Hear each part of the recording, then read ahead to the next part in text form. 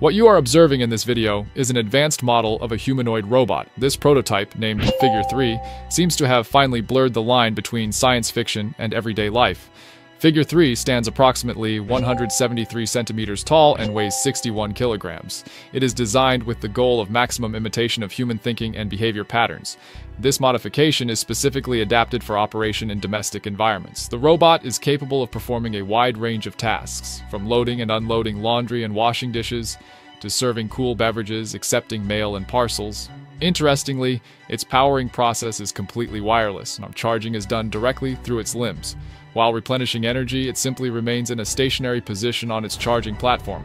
According to forecasts as early as next year, 12,000 of these robotic assistants will appear in homes worldwide, and in 4 years, their number will exceed 100,000 units. However, the most captivating element here is not the robot itself, but the innovative artificial intelligence called Helix that serves as the foundation for its training.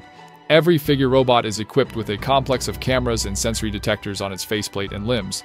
In the process of performing tasks, it scans the surrounding environment, analyzes it, and continuously learns. Crucially, it's not just the individual robot that learns. All the new knowledge and skills it acquires are automatically transmitted to the centralized AI system.